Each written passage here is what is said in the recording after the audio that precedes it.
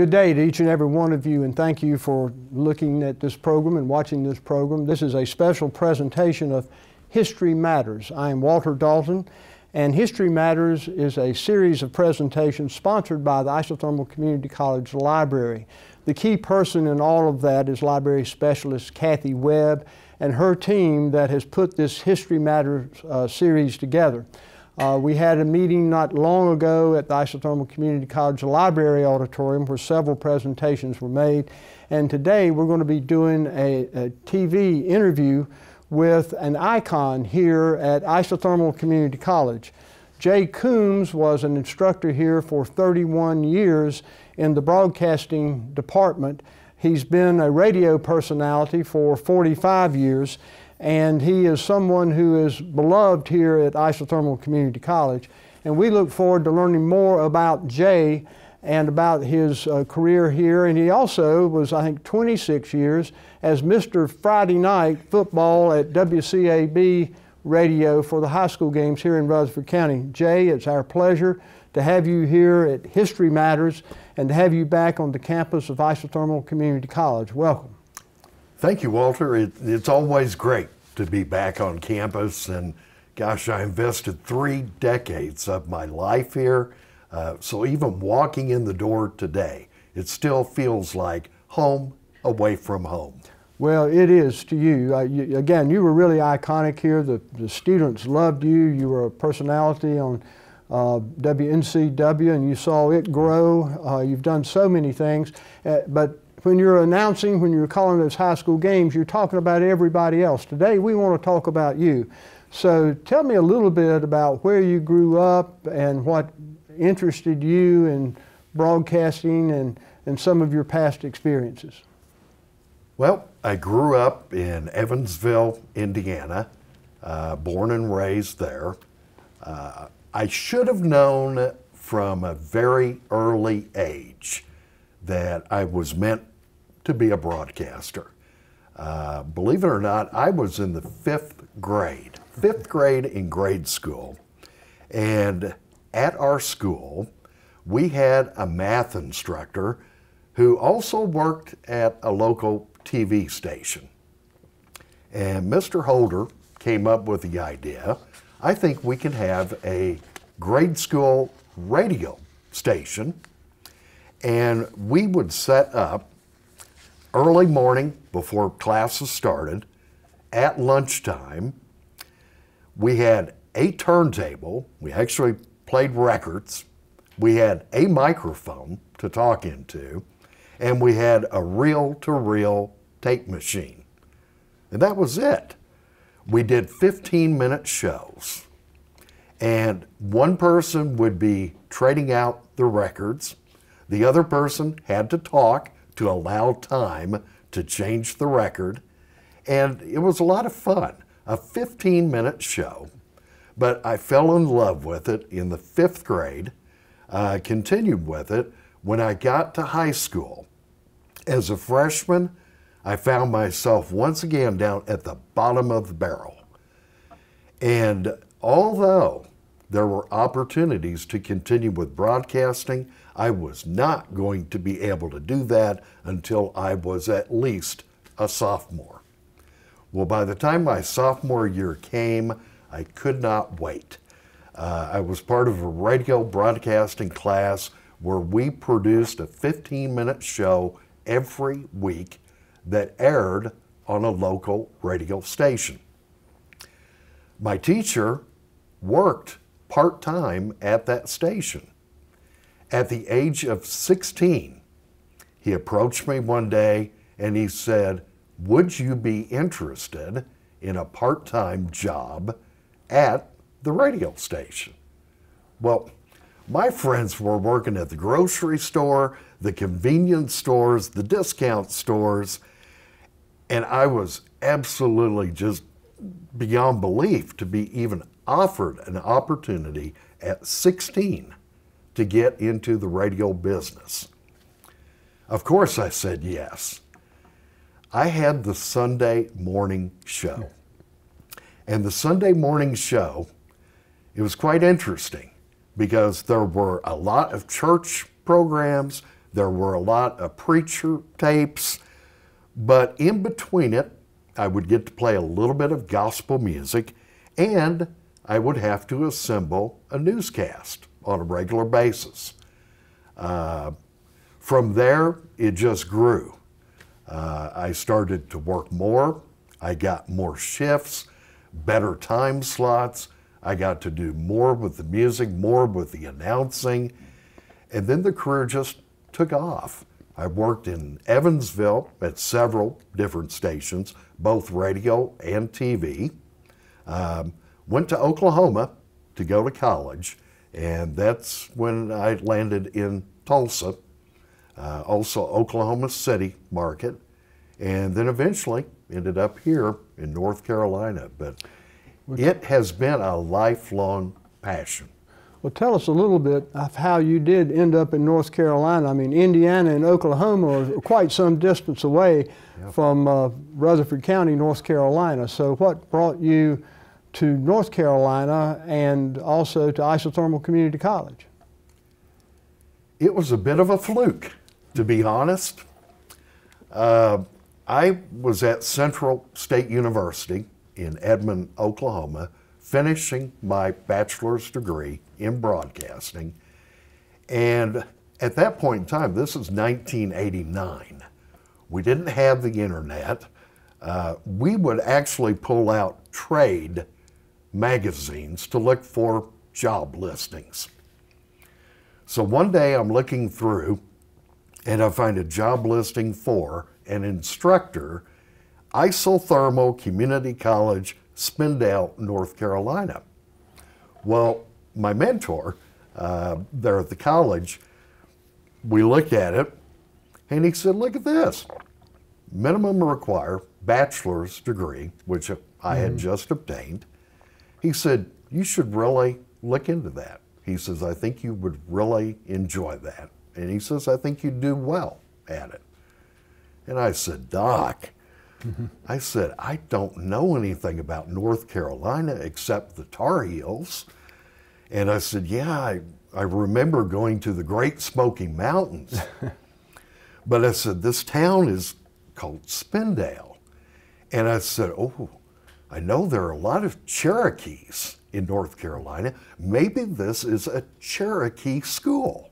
And I kid you not, the first map that I looked at, Spindale was not on that map. Forest City was, Rutherford was, but Spindale was not on that map.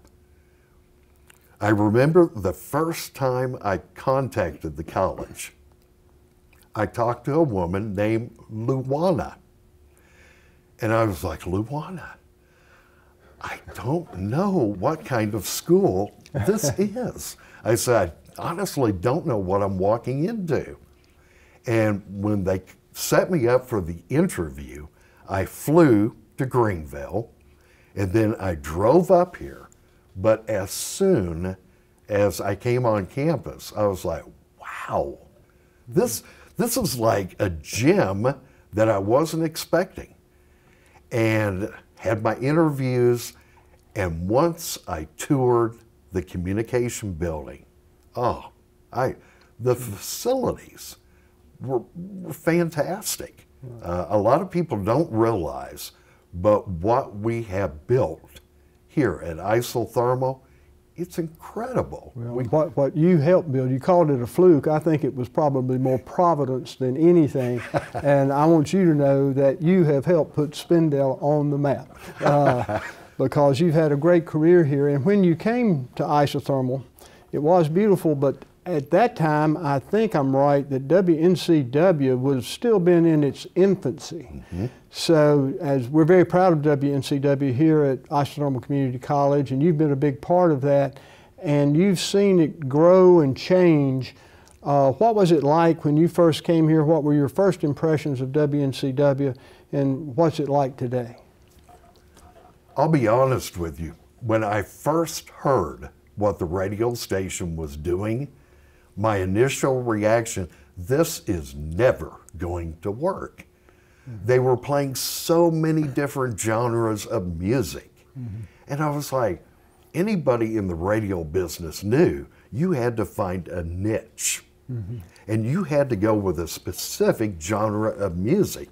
But here, we were mixing up bluegrass with jazz and with acoustic and world music and even some classical in the early days. And I'm like, this is never going to work. And it did. And I think what I discovered early on, the WNCW listener is a very eclectic listener. They like a lot of different types of music without being forced into picking only one. The other thing that was interesting about the radio station in the early days, it literally was run by a handful of full-time employees. Everybody else was volunteer. And sometimes that proved to be a bit of a challenge in the early days.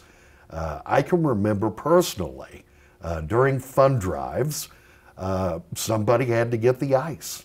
And I'd be like, okay, give me a cooler, I'll go fetch the ice. Well, somebody needs to go pick up the food. Okay, I'll go pick up the food. But in the early days of the radio station, that was what helped it grow, was that volunteer investment. And now, wow, not only has the radio station grown in terms of space, but the number of full-time employees, but the volunteers still a vital part of the station. Absolutely. It's a great asset, not only of the college, but of not only this community, but all of Western North Carolina. Very, very proud of it, and thank you for all of your efforts over the years with WNCW. You were an iconic instructor here. The students absolutely loved you, and I know one year I think you won the Eves Award, which was the top teacher that year, or instructor that year. You had not done any teaching, I don't think, before you came to Isothermal. You read that ad, so what was it like teaching, comparing those early years to the later years, and what did you like most about teaching, and what did you not like most about teaching? I was in the unique position, and I came out of industry. Now, I had gone back to college to finish my degree work, but coming out of industry into the community college, it actually worked very well. I always told my students, I said, teacher, no, I'm not a teacher. Instructor, I can kind of live with that a little bit. But really what I am is a facilitator. And I said, it is my job to share what you need to know if you want to get into this industry. Radio, TV broadcasting, audio, video production. And I don't know how to explain it exactly, but it is on the job training. And I said, okay, I know you have to take some math, you'll have to take some English, you may have to take a psychology course, but I said all of our broadcasting classes, think of it as on-the-job training, because 2 years' time, we cannot teach you everything you need to know. But we can feed you enough that you can take that, get into the business, and then build from there. And let me ask you about that too, because this broadcasting program at Isothermal, I think, is one of the best in the state. Yet we're in Rutherford, Polk County is who we serve. There are no TV stations housed within those two counties. There's some radio stations, but not a plethora of jobs out there. So are Isothermal students able to find jobs in the surrounding area? And are there people who aren't really thinking about going into broadcasting but are interested in lighting and public speaking, and how can they benefit from this program? Yes, yes, and yes. But the first thing a student needs to accept or to answer is, are you willing to go to where the jobs are? Yes, we do have radio stations here locally, but they are small stations. And if you're comfortable with a minimum wage job.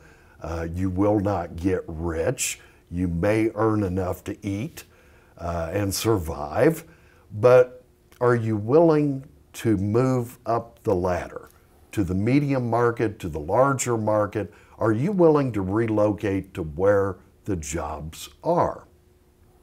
Obviously, if a student answers no, they're very limited. But thankfully, most of our broadcasting students have been very open.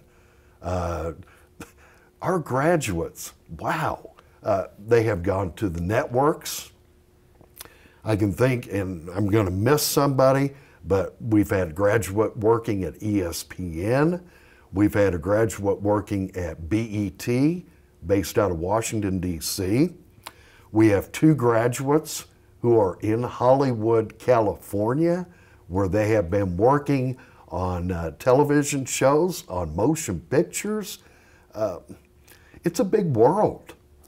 And if our students are willing to relocate to where the jobs are, they can succeed and do very, very well. And many, many have. And I will say not only the students, but their employers are very complimentary of the training they got at Isothermal Community College. And again, I think it's one of the best broadcasting programs, not only in North Carolina, but any surrounding area. And we're very proud of the students that came through. We've talked about WNCW. I want to talk a little bit about WCAB and Mr. Friday Night, because you also announced on WCAB, but you were the voice of high school football every Friday night during football season in Rutherford County. How did you fall into the job at WCAB and start announcing football? It was an accident.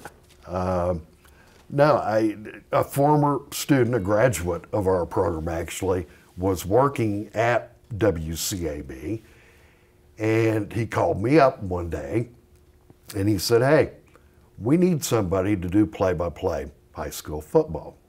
And I said, "Oh, you've done it before." And I had in Oklahoma. And I said, "Yeah." He says, "Well, would you like to do it here?"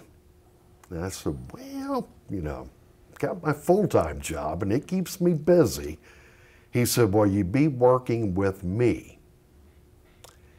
And that was an opportunity I couldn't pass up, because probably the greatest joy I get as an instructor, as a former instructor, when I have the opportunity to work with former students and graduates out there in the real world. That is the most awesome feeling that you can possibly have. The Friday night football thing, I did it to start with for a 1-year trial. And then it became 2 years, and then it became 5 years, and then it became 10 years. I did have to take 1 year off back in 2004, but then immediately they wanted me back in 2005. And I continued it up through last year. And it was fun. I told people it was my hobby, and it really was. Is there any one game, player, or season that stands out during those 26 years? Many.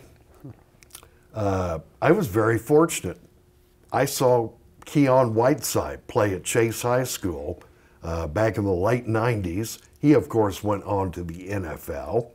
I saw Carlos Watkins also play at Chase. He goes on to Clemson, wins the national championship, now playing in the NFL. And so many memorable games and players. Probably the one that sticks with me the most, 2005, East Rutherford High School had what I thought was a state championship team. Third round of the playoffs. There is a city right down the highway that gets in our way a lot when it comes to football, Shelby.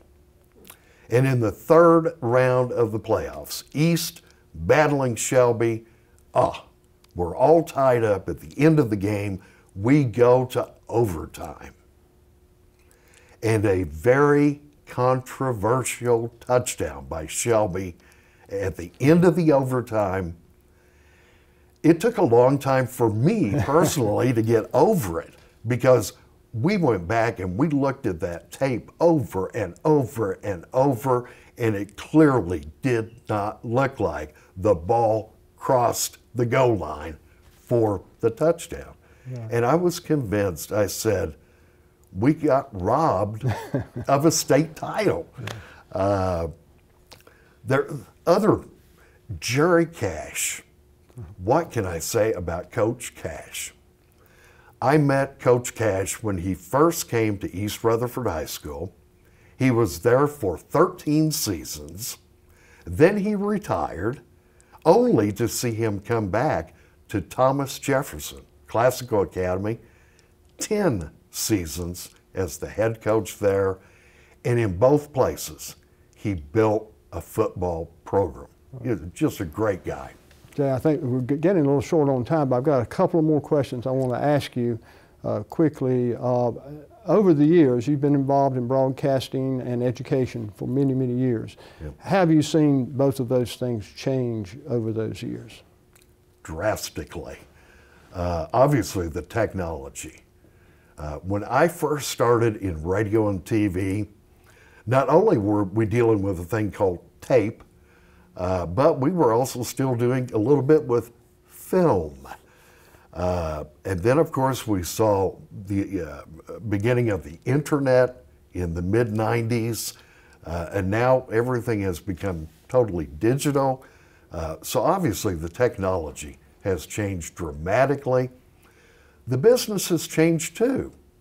We used to have a lot more radio and TV stations owned by individual, local owners. And nowadays, that has changed to where it's pretty much corporate owned in most cases. Right. Well, I want to have one more question to ask you, but I do want to thank you for all you have done for this community, for Isothermal Community College, for the 2 radio stations you worked at. It was my pleasure to work with you, and I appreciate all the support you gave while I was here at Isothermal. And I would merely ask at the end, I know I haven't asked all the questions I wanted to ask, and there may be an answer out there that you want to give, something you want to say before we close this out. So I'm going to turn it over to you. And you have the microphone, Mr. Friday Night. Wow. What can I say? 3 decades I invested here in Isothermal Community College, and I'm always going to have a place in the heart for this place. I've also grown to love Rutherford County since being here for 32 years. Not too long ago, I was talking to somebody and I said, you can take a person out of Rutherford County and move them someplace else, but you can never take the Rutherford County out of the person. And this community has been great. The college has been great. I've worked with some great people. My colleagues here in the broadcasting program, our administration, including yours, keep in mind, I worked for 3 different college presidents and a number of deans. But my colleagues here in the program, the administration, just can't say enough. Thank you. It's been a great experience. Well, we cannot say enough thanks to you, and we want to thank Jay Coomes for being on this episode of History Matters. Again, thank Isothermal Community College and its library, and Kathy Webb for putting on this History Matters series. Go to the website. You'll be able to see future events, programming like this, and perhaps things in the library auditorium that I think you will find of interest, and I think you will learn things about this wonderful county and the community where you are living, and it just adds to our full life here in Rutherford County. So thank you for watching. Thanks, Jay Coomes, for being here today.